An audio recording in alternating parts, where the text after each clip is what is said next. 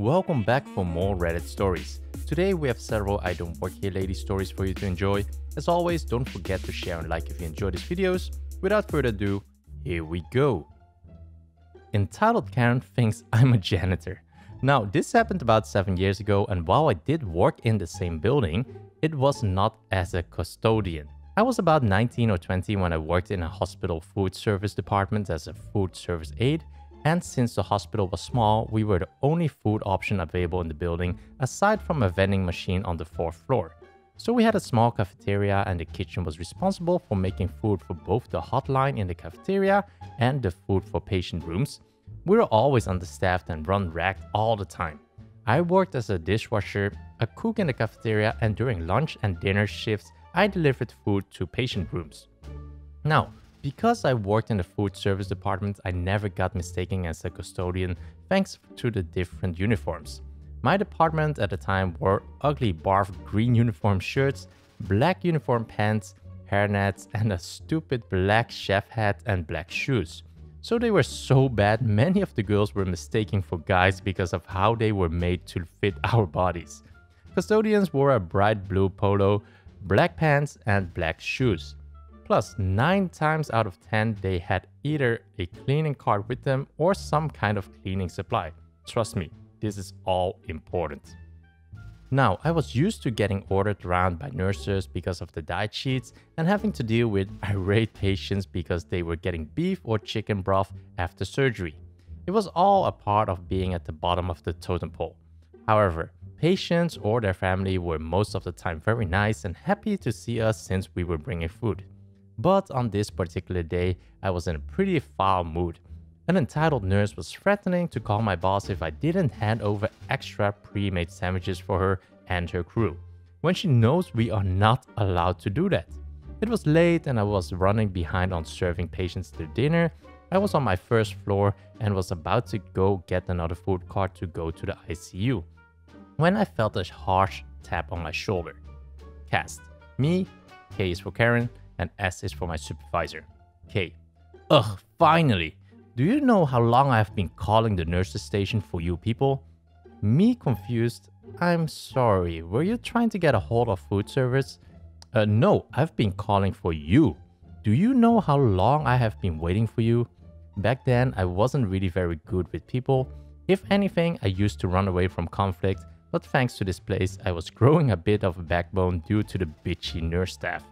And because she caught me in a bad mood, I probably had a WTF do you want look on my face. Me. I'm sorry, how can I help you? K. My insert relative here due to HIPAA has been waiting for someone to clean their room. I have been paging the nurses station over and over again, but they won't call someone. I would have felt sorry for her had she been a bit nicer to me, since I knew this problem rather well. At the time, the nurses of that floor were entitled and horrible. Many had gotten fired for improper care of patients after I left a couple of years later, and thankfully the place is much better now. But back then, this was a common complaint. But since she was being an ass to me, I didn't really feel like bullshitting her with a fake smile and taking her complaint seriously. She had aura about her that screamed, "I'm better than you, ha ha ha," and I personally cannot stand that. Me. I'm sorry, I'm sure they called for someone. If you wait, I'm sure... Okay, no, I'm not waiting. Get off your lazy ass and do your job. You serve the public, so you will listen to what I tell you. Me realizing what she was talking about. Oh, I'm sorry, I'm not a custodian. I'm in food service. Stop making excuses and go clean the room. There's pee everywhere. And while you're at it, get your manager. You suck at your job. Me, madam, you need to keep your voice down. I work in food service. I will go get someone from... Shut your mouth. How dare you talk to me like that? I make much more money than you will ever make in your life. That means you serve me. Now, do what I tell you. I go back and forth with her for a good 10 minutes trying to insist that I don't work as a janitor. And this prompts my supervisor to come to the floor. He was wondering why I was taking so long coming back to pick up the card, and as he comes off the elevator, he sees me with the crazy Karen. I could almost see the urge to turn back and run into the elevator in his eyes when Karen turns to see him standing there. K, are you this guy's manager? I'm a girl, stupid uniform. S, yeah, how can I help you? K, I want him fired. He's lying and saying he won't clean my insert relative here room. Looking confused, supervisor looks to me as if wanting to know what happened. I looked at him and mouthed silently, help me, she's insane. He then looks to Karen. S, madam, she isn't a custodian. She's delivering food trays to very hungry patients and is not a custodian. Now please keep your voice down or I will call for security. Okay, how dare you? This man has lied to me and tried to assault me. What the hell kind of place is this? She is a food service aide who more than likely has to get food for your relative and other patients. The food is getting cold, so please leave her alone to do her actual job. This apparently pissed her off more as she began to yell in his face. And supervisor told me to go to the kitchen and ask one of the other aides to finish delivering food. I found out later that she was escorted off the property and that she was blacklisted by the relative from coming to see them. Turns out she was right outside their room and they were so embarrassed and angry about her actions that they told the hospital staff to move them to another room and to inform security to keep her from coming back to see them. She didn't take this too well as the cops were called twice afterwards. Never snap your fingers at someone to get their attention. This isn't the typical I don't work here lady story, but does technically fit. I consider myself a patient and cool-headed guy, not easily angered or mad even in tense situations. However, I do have one trigger from my childhood that gets me instantly enraged. Living with my abusive aunt, she snapped her fingers every time she wanted you to do something. So if anyone snaps their fingers to get my or anyone else's attention, I go from a level 1 to 10 in seconds. It's something I'm fully aware of and my friends joke with me on it. Adam's Family theme song is my ringtone for when they call. But a few weeks back, I'm at a buy and large that is not my usual store I go to. I'm wearing a business bottom-up long sleeve shirt and black slacks. I'm also in sneakers and no tie, just casual nice. I'm passing through the clothing tables in the middle to see if they have anything I like. I first hear the snapping fingers like it's a gunshot. I instantly look over and this large woman is facing away and trying to get the attention of an employee. My rage at hearing the snapping is at an 8 and my eyes are staring daggers at this bitch, but she is unaware of my presence. I'm just far enough away that I don't hear their conversation, just bits and pieces that she's trying to find an outfit in her size. It's not likely given her ample size. The female employee with the headset is politely helping her look through the stacks of clothes, and that's all the interaction I see take place. I calm down enough and go about my business. I know what I want there, and it's to pick up a few select items in the back and freezer section. Roughly 10-20 minutes later, I'm trying to find where a particular item is, as it's always been down the same aisle in every store. I look around for an employee and find the same female with the headset walking towards the employees section in the back. I politely ask her where said item is or not sold at that store. She is as perplexed as I am, as it's not her area. She radios in her headset and someone in the back goes to check on a computer. While we were waiting, I inquire about the lady who snapped her fingers at her. The female employee is cool about it and shrugs it off like it's all part of the job. Smiling even, saying that it's a fairly common occurrence. WTF. The person on the radio informs us that the said item is on a different aisle up front, so the two of us walk there. I leave my cart off to the side of a new aisle, out of the way of traffic.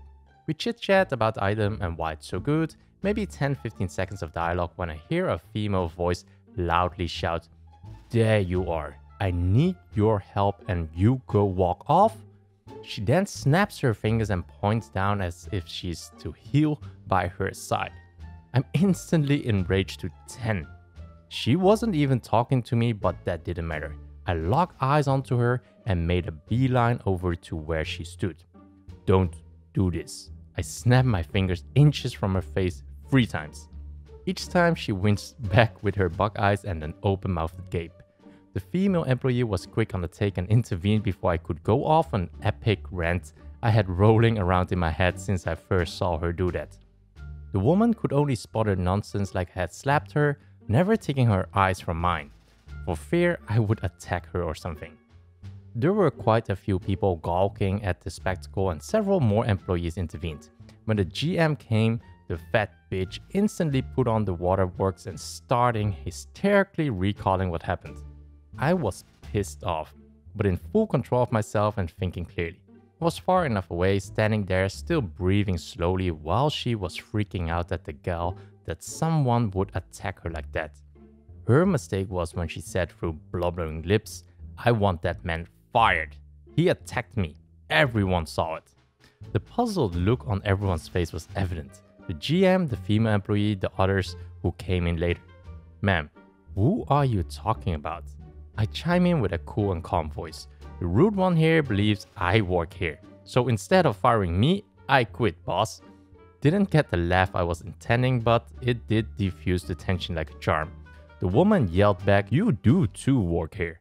I saw you talking with her," pointing to the female employee next to me. The GM looked at me, I looked back and calmly said, "Yes, as a customer, I asked your wonderful employee here where the," pointing to the item that moments ago was requested over the headset, "item was, and here it is." The woman goes into another hysterical fit, garbled, frustrated noise, none of which are English. GM pulls her aside to calm her down and I go back to my car with an employee escort. I purchase my item and stand in the receipt checking line. I look around and see the bitch walking with the GM towards the manager's office. I snap my fingers to get her attention, but only the GM looks over with a bit of a scowl. I head out of the store intending never to come back. Not that exciting of an ending, but I did ruin her day, and that's plenty of satisfaction for me. I called the store later that evening to get any additional information and to apologize for my part in the fiasco. The new MOD was made aware of the situation but didn't know many details. He thanked me for my apology and would relay to the GM when they talk next. I asked if she received compensation for her troubles. He assured me she didn't. I don't regret what I did, nor will I apologize to her for it. If she doesn't know what snapping your fingers to get someone's attention is rude and degrading, she deserves the aftermath of someone does it to her in return. Lady didn't know we understood Spanish and it backfired. Me and my twin are versed in multiple languages. Probably because we're mixed, we know English and Spanish, but we've branched our own more as well. My twin speaks Spanish, Italian, and English, while I speak Spanish, English, and a little French, German, Japanese, and Italian. Anyways, to start with story, me and my twin, gender fluid though presence more female, was in more masculine clothing today minus her booty shorts, so we had been confused for boy-girl twins about 4 times.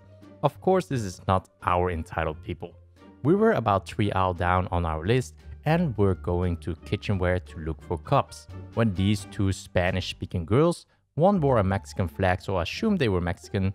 Now, my twin had a lanyard on, so I guess they weren't really paying attention to what she was wearing and started to ask her some questions about where stuff was in broken English.